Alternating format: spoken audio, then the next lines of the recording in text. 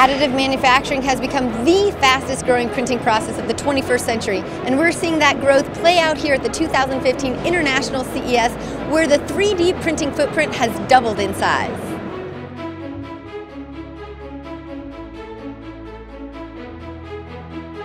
From point-and-shoot options to new app portals that allow the inexperienced to easily build and print their designs, the 3D printing marketplace has more than 54 exhibitors and spans more than 18,000 net square feet of exhibit space.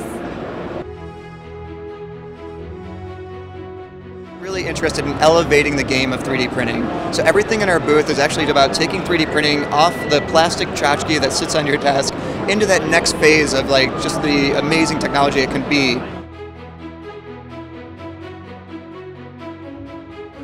So for somebody who has no experience with 3D scanning, it opens up 3D scanning to them. If you can use a digital camera, you can use our scanner, and then the software that's behind that scanner means that you can then manipulate that data, take it, put it into a 3D printer.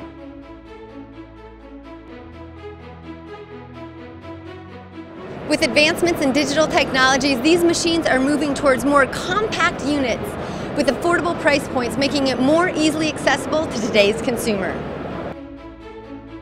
It's a 3D printer that's designed to be really usable and affordable for everyday consumers. It'll retail later this year for less than $400, and it's got Wi-Fi built in, connecting it to our online store, making it extremely easy for users to create parts. The possibilities of doing things large is what we're all about, and doing it affordably with a machine that can go ahead and be sold for less than $20,000 instead of a couple $100,000.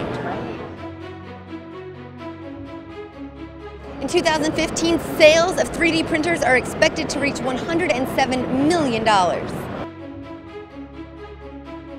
We're launching new filaments, so we're actually going to be able to print in PLA-infused metal, woods, and ceramics, and those will come out in 2015.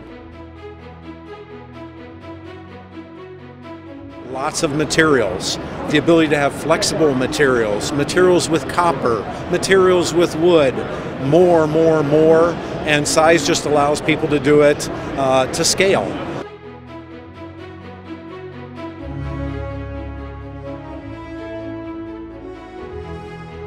The future of 3D printing comes to life here at the 2015 International CES.